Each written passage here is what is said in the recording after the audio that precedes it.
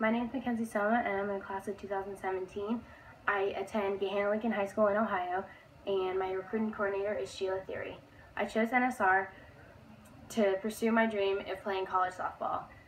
I had several small schools interested in me, but I really wanted to play at a higher level.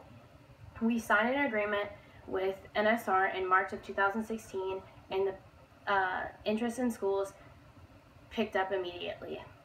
By the end of May, I had 3 offers from a Division I and Division II schools, and I have finally chosen my school to attend.